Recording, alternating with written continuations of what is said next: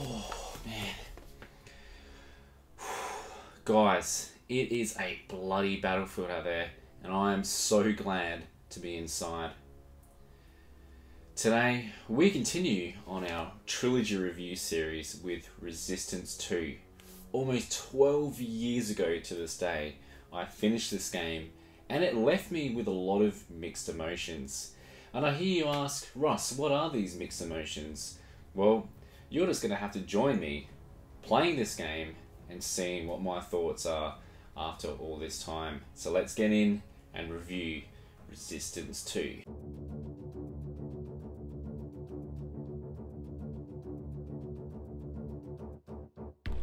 Resistance 2 begins right where we left off in the first title. We find our struggling war hero Nathan Howell being ambushed by a special forces group. Like Nathan, they are infected by the Chimeran virus. The members in the special forces unit keep themselves in check by a thing called an inhibitor, basically like insulin shots that keep the virus from spreading throughout their body. Because in 2020, I need another bloody virus to be worried about. Before Nathan has any time to rest, his ugly old mates, the Chimera, begin their assault on the helicopter, and it's not long before they begin descending fast into the ground below. Once Nathan comes around, surviving a crash in a helicopter of all things, we get our first look at the game. Now, I didn't want to start this early talking about graphics, but it must be said, this is something I noticed straight away. A great improvement over the original title, with the environment showing a lot more details, the enemies and allies get a good facelift, and the guns looking more polished. You could really tell that Insomniac Games was starting to get the head around the PS3's hardware, especially in the area of graphics. One thing about the PS3, it was very well known that it was a hard console to develop games on. As we continue our way through the opening levels, we meet our main antagonist of the game, Daedalus, formerly known as Jordan Adam in his previous human form. Daedalus is a human mutation of an experiment that went wrong during Project Abraham from being injected with DNA of pure Chimeran. Nathan was also exposed to this same experiment, but up to this point had managed to hold back the mutation. Of course, Daedalus escapes and begins his primary focus on activating Chimeran towers scattered through the US and the world. Shortly after, through cutscenes, we find 2 years has passed and Nathan has been promoted to the rank of lieutenant. He's been given the command of his new team named the Echo Squad. The Echo Squad, with Nathan, battle their way through many enemies and bosses over the course of the game to arrive at their final destination. But we'll talk more on the game's ending later on in the review. When it comes to the gameplay of Resistance 2, this is where I found a number of good changes, but at the same time, disappointments over the previous title. One big improvement was now, after taking damage, health auto regenerated. Unlike the first title, where at times I found myself super frustrated due to the fact of not being able to find a medipack and feeling stuck. Now, for my first major problem, the Resistance series has always been well known for its great sci-fi futuristic guns, but unfortunately, Resistance 2 suffered the same fate as many modern shooters of its time. Around the time of Halo 3, almost every first-person shooter began limiting how many guns you could carry. The original Resistance gave us a wheel of guns to select from, but with the Resistance 2, it was limited to just 2. In order to switch out guns, you had to pick them up across the battlefield. I mean, when there's 12 guns in the game and you can only choose 2 at a time, it kinda sucks. And I hear you saying, but Russ, 2 guns is more realistic. And I hear you, but you know, the Resistance series was never meant to be realistic. It's not meant to be like Call of Duty. It's meant to be unrealistic and fun. And I want more guns, goddammit. So stop taking my fun away from me. The other great thing about having a wheel of guns to choose from was it gave the game a bit more of a strategy element. We've been able to choose the right gun for the task ahead. While on the topic of guns, we do see some new guns. A few standout ones for me were the Marksman, a fun sniper rifle with a secondary fire that creates balls of lightning with projectiles that move through the air, zapping enemies. We also had the V7 Splicer, a gun that shoots big ass discs out to cut up even the biggest enemies, which was kind of fun in small doses.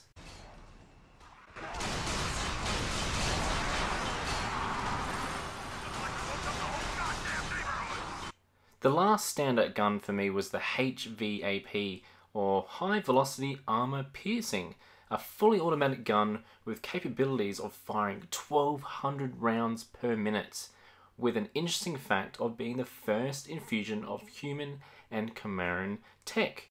I can't tell you how satisfying it was using the gun to wipe out huge hordes of enemies in just a matter of seconds.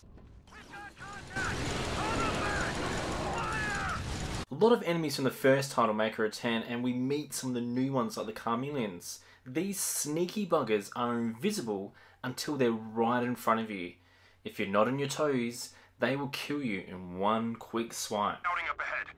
You guys aren't going to believe what I... In levels where your path is surrounded by water, we have the Furies, which to me looked like a blended up mix of half mermaid and a bloody crocodile. Basically, anywhere there is water, you can expect the Fury to be lurking.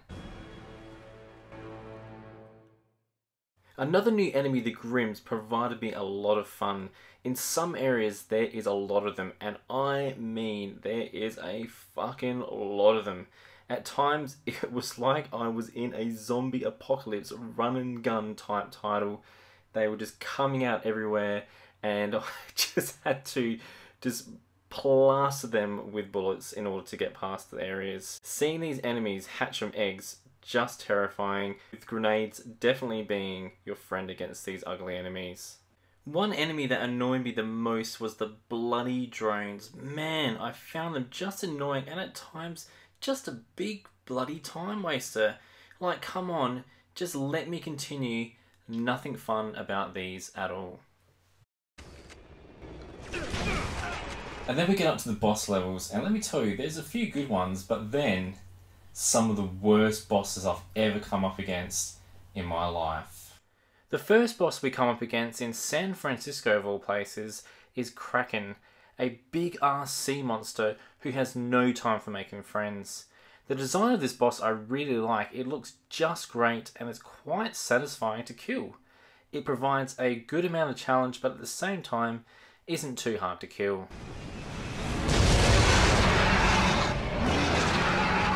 The second boss, ooh, this is a good one guys. The huge ass spider called the Mother Spinner provides a fun battle on a defense tower.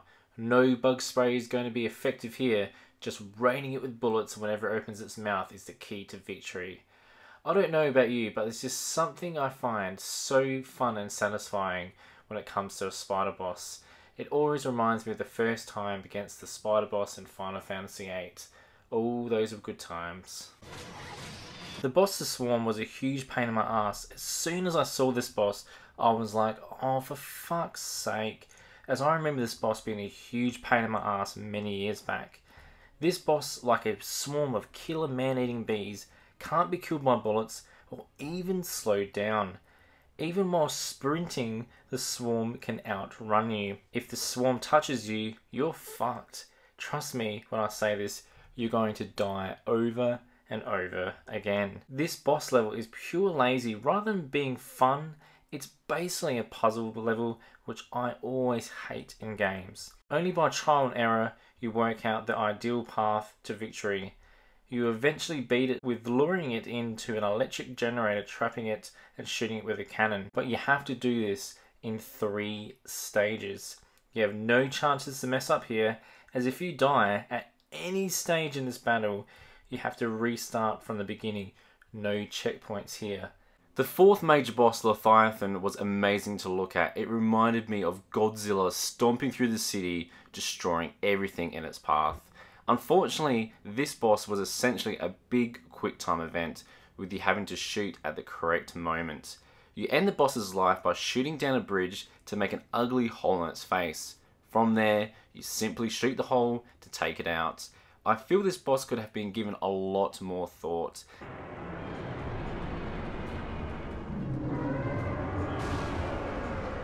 Then the story continues with Nathan's squad shutting down the town network. That success is short-lived though, as it's quickly overridden by Daedalus, and the entire tower system boots back up. Time passes and Nathan is looking very sick. He isn't far from turning full-blown Chimeran.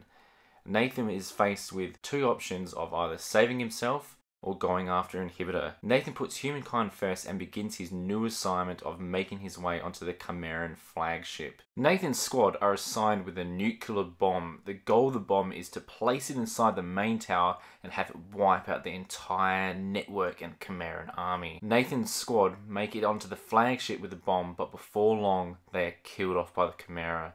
Nathan finds himself all alone trying to chase down the bomb before the Chimera push the bomb off the ship. For the final boss of the game, we go up against Daedalus. The first stage of the battle begins with Daedalus ripping off roof panels. In the beginning, I was shooting him, but found you could basically just walk away from his attacks while waiting to progress to the next room. Once you get through all 3 rooms, you can move to the platform. Just remember not to die here, because you'll have to do this all over again. Once you reach the platform, you go into a confined room against an angry Daedalus. Doing your best to avoid his attacks, all you need to do is shoot the lit up points on the pillars. The points help you fire electric current straight through Daedalus. Do this a few times and that's it. Daedalus dies. Are you fucking serious? That's how the final boss of the game dies? Really? I mean, we had the fucking swarm boss of all bosses that was just an absolute pain in my ass to the point of wanting to break my controller. And then we have the final boss Daedalus, who's just wiped out in seconds after all this hype across the whole game leading up to finally going up against him. You know, I was so excited to go in there and have this epic hard battle against him, but it's over within a matter of minutes. It was almost like Insomniac Games was just like, you know what, we're at the end of the game, don't really care, let's just make him easy and then move on and grab the cash. That's what it seems like. Just really disappointing for a final boss.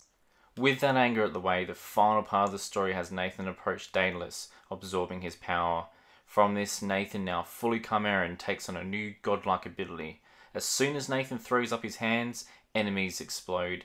Nothing in our path can stop us now. Nathan makes his way through to a waiting spacecraft just before the major nuke explosion. The explosion wipes out the entire Chimeran tower network, crippling the enemy. The ship gets caught on the edge of the explosion, sending it into the ground below. Nathan's fellow comrade finds that Nathan has turned fully Chimeran and has no choice but to kill Nathan, ending the Chimeran rise. Or did he? This is just the beginning. Forgive me, sir. It was an honor. With all that being said, we come to the final verdict of this game, Resistance 2. And it's hard to say this, but I have to give it a 6 out of 10. With all the hype that I had from the first title, I was super excited to play this, but unfortunately fell a little bit short of my expectations.